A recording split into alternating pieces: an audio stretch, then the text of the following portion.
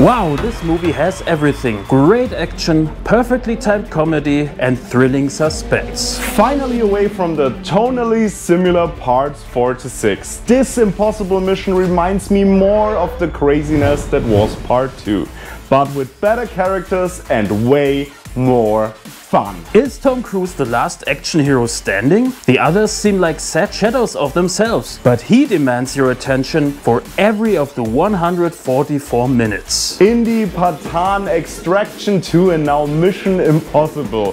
2023, the year of train action sequences, but Mission Impossible takes the cake. $45. Can't wait for part 2, $44.